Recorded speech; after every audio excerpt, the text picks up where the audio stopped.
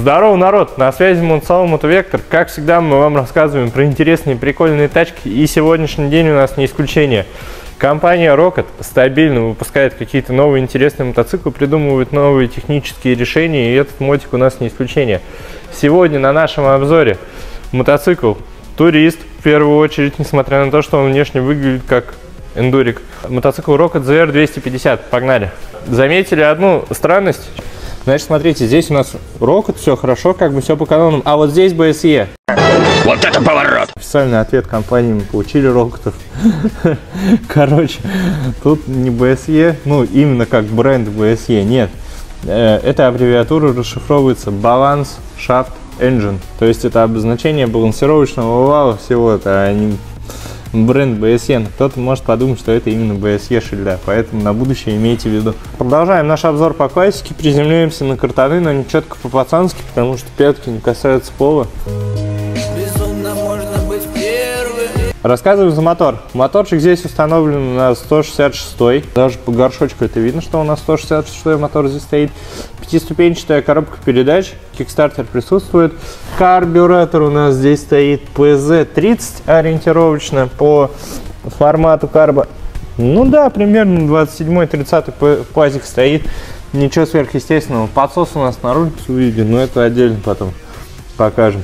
Фишка — это балансировочный вал. У этого мотора есть баланс-вал. Почему мы говорим, что это именно туристического назначения мотоцикл больше, чем эндурного? Тут даже баланс-вал специально для того, чтобы вы могли долго сидеть на одном месте, да, и не уставать от вибрации. Чтобы у вас поясница не приезжала, плечи, ноги, то есть все для комфортной езды. Продолжаем наш рассказ за переднюю часть этого мотоцикла. Ну, защита перьев, она у нас стандартная идет. Хотя, в принципе, вот конкретно в этой части острой необходимости нет, потому что подвеска у нас идет телескопическая, не перевернутая, самая стандартная, ну, опять же, лайтовый турист. Колеса 21/18, резина сразу с завода стоит универсальная, то есть здесь у нас, пожалуйста, шашечка специально для того, чтобы вы могли и по грунту бомбить, и по асфальту с комфортом бомбить, и чтобы был зацеп. Размерность резины передней у нас вот 90 на 90 21, все по-взрослому, все серьезно. Колеса у нас стальные, буксаторов нету, опять же, это больше турист, чем эндуро. Фара у нас установлена светодиодная, дневной ходовой огонь у нас есть. В принципе, ничего сверхъестественного по фаре нету, она, ну, светит довольно-таки неплохо и светит не в небеса, мы проверяли, все хорошо. Поворотнички тоже на гнущейся ножке, то есть вот мы сейчас вот так вот их начнем гнуть в разные стороны, и они даже не умирают, прикиньте, да, то есть вот я издеваюсь над ними как могу. А они не отрыгивают. Вот, поворотники тоже светодиодные. Погнали за заднюю часть, пообщаемся. Сзади у нас, в принципе, та же самая резинка стоит, универсальная, размерность 120 на 90 18 радиуса. Буксаторов, опять же, у нас нет, потому что это мотоцикл туристического назначения, который позволяет бомбить и там, и там. Цепочка 520, без сальниковой установлена, насколько я вижу, соответственно. Можно будет поставить какую-нибудь усиленную цепь на будущее, но сначала уничтожьте вот эту цепочку, потом уже думайте о другой. Защита цепочки стоит лайтовенькая, в принципе, ну, такая самая нейтральная для такого формата мотоциклов, намного лучше, чем вот этот вот кожух, который якобы все закрывает. Тут даже инструкция по регулировке цепи есть специально для того, чтобы вы могли нормально ее настраивать. Рекомендация его вообще снять для простоты обслуживания, но тут все на вкус и цвет. Тормоза, кстати, забыл рассказать за тормоза. Тормоза у нас спереди, сзади полностью дисковые идут. Передок у нас двухпоршневой суппорт, сзади однопоршневой суппорт. И, в принципе, этому мотоциклу этих тормозов будет достаточно. Также фишки, особенности задней части. У нас здесь моноамортизатор, самый обычный, простой, без прогрессии. Прогрессии тут нет. Просто к маятнику аморт прикручен. Да и, в принципе, опять же, этот мотоцикл не для жесткого хардкора и навала. Прогрессия здесь особо и не нужна. Есть прикольненький такой бардачок, специально для небольшого комплекта инструментов, то есть вот сюда мы инструментики закинем, все самые необходимые, и все, можем с кайфом бомбить спокойно. Подножки пассажира у нас прорезиненные, хорошие, опять же, все сделано в угоду того, чтобы было меньше вибрации и нагрузки на райдера и пассажира. Натяжитель цепи у нас исполнен, в принципе, максимально просто. Рисочек, конечно, регулировочных нету, как это у нас обычно бывает. Но опять же, натяжитель цепи максимально простой. Просто нужно будет взять линеечку и по линеечке уже, соответственно, замерять натяжение. Сзади у нас багажничек установлен, можно сюда кофр поставить какой-нибудь, в принципе, любой, который эстетично будет смотреться на этом мотоцикле, ручки для пассажира, чтобы он держался при максимально резком ускорении на этом мотоцикле. Стоп-сигнал, крепление под номер с дополнительным крылом, соответственно, чтобы грязи не закидывало. Светоотражающий элемент, поворотники тоже у нас на резиновые ножки, хорошие, гнущиеся. Все четко, все хорошо. И выхлопная система. Выхлоп здесь сделан специально максимально тихим, то есть здесь зашита флейта. Можно, конечно, поменять банку, чтобы она, ну, чтобы мотик погромче стал, звучал повеселее, но опять же, это у нас городской мотоцикл, и не всегда нужно делать мотоцикл громким. Тут конкретно хорошее решение с флейтой, мотоцикл тихий, приятный, рабочий. Теперь присядем в салон этой тачки. По традиции, одним уверенным движением ноги садимся, складываем подножечку, выравниваемся и рассказываем. Так, напомню, что рост у меня 140. Рост у меня 180 сантиметров, вес примерно 70 килограмм. Комфортно, в принципе, если одну ступню, ну, одну ногу оставлять на подножке, одну внизу, в принципе, можно комфортно с кайфом сидеть. Сидуха широкая, мягкая, кстати. Ну, такая не прям диванная, что ты проваливаешься, а в меру жесткая. В принципе, удобно.